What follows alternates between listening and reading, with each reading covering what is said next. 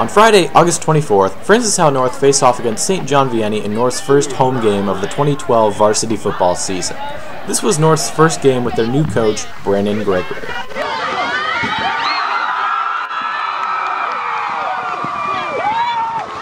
The night started off with Night Pride playing various songs, including opening the night with the Star-Spangled Banner.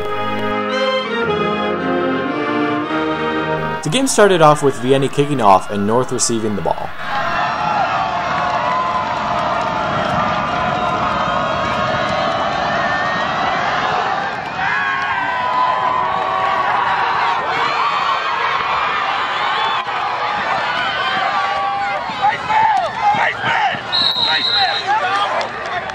During the first quarter, Vianney scored 2 times, ending the quarter with a score of North at 0, Vianney at 13.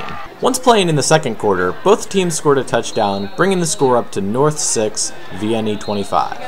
At halftime, Nightline and Night Pride went onto the field to perform.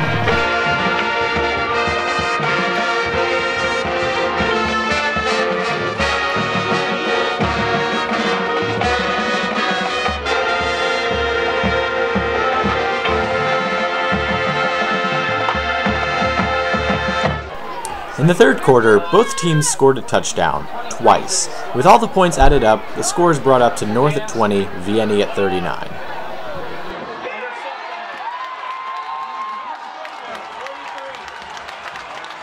While the third quarter was full of scoring, the fourth was not. Neither team scored during the final quarter, leaving the final score at North 20, Vianney 39. We have a lot of stuff to go over, changes in defense, more offensive play, more hidden drills, extra running, because I think we were tired most of the time, and certain players were getting in because I believe that they just didn't know what to do. So we had the same 22 guys on the field all day long. So we're going to have to prepare ourselves for June East and be ready for the next game, next Friday.